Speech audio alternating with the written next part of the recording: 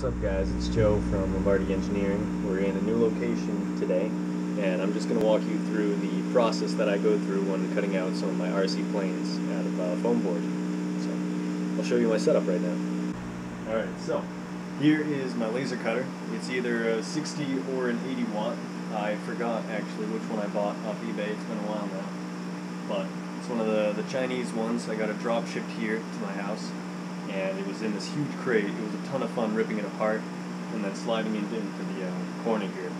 I've since done a couple of modifications, mainly being the ventilator here.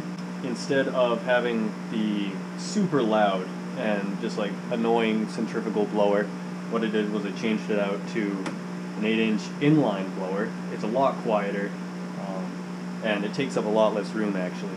Super easy modification. You just take some ducting that you'd normally use for like a chimney or something, bring it together, the fan just bolts to the side, and so operating the machine is actually very easy.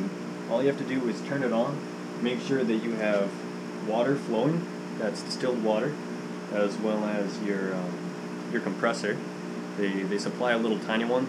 This feeds air into the nozzle of the laser head so that it clears away material, blows fumes away.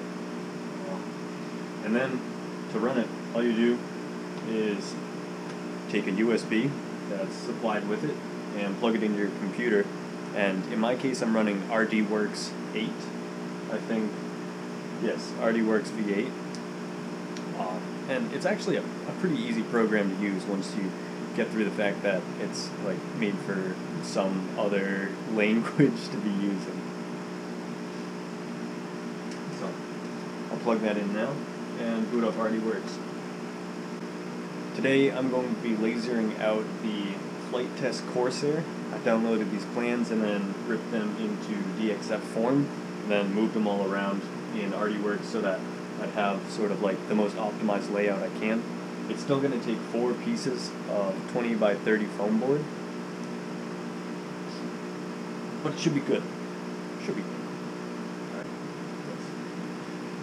What I do before running the laser for real is I take my material, load it in, move my head to the correct starting position that I want, and then just do a dry run and see whether I'm going to hit any problems with it. Usually I'll send it to start, stop it, and then do a frame to make sure that I'm going to be in my correct location. So, got a bunch of foam board down here.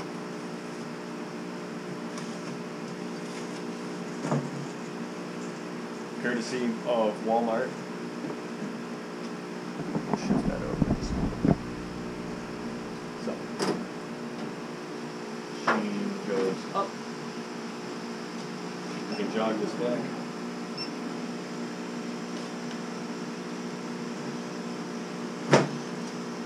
Load the material in.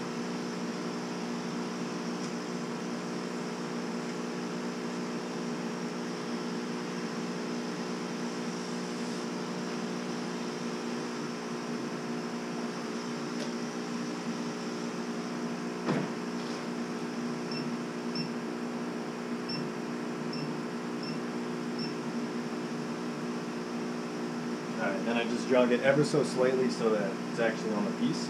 And then I'll show you what I'm doing now. So, I'm going to be hitting the start button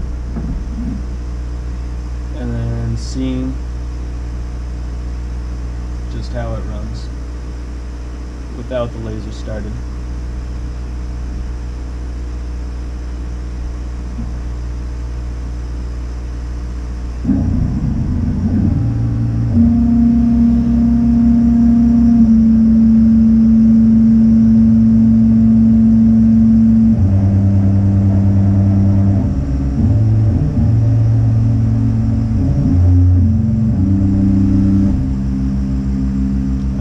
There I was able to see where it clips just a little bit, which is no good, so I'll have to adjust my length over a little bit.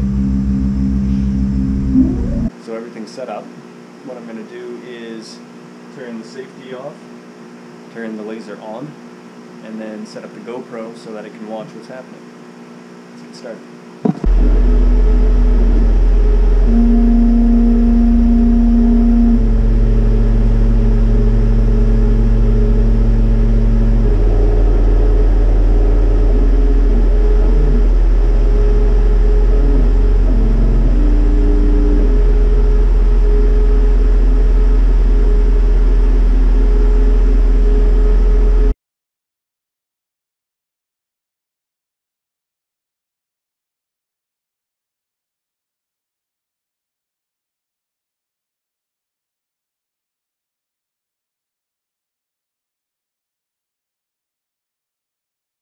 Alright, and it's done at the cycle time of 3 minutes and 20 seconds. I'm going to turn off the laser, turn on the safety, and then take it out and show you what I've made.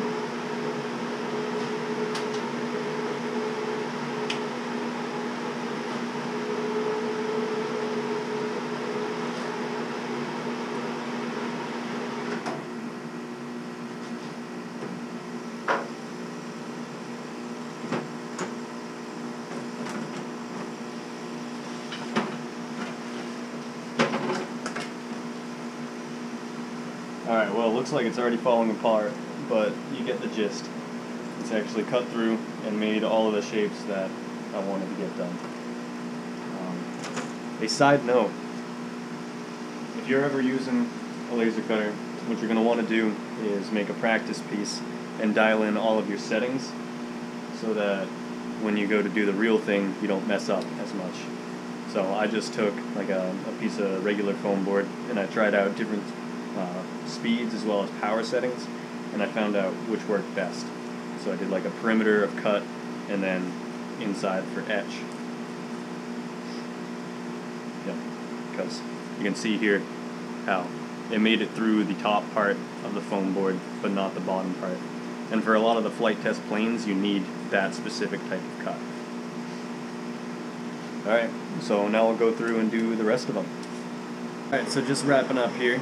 Got the Corsair, and I also printed out Spitfire on the laser cutter. Got all the pieces over here. 4 sheets to the Corsair, and 3 for the Spitfire, although I could probably optimize that to like 2.5 instead. Some of the pieces fell out off the sheet while it was going. That's perfectly fine. Next step will be, of course, putting them together. I think the Corsair is going to be the most difficult, but possibly also the cooler one.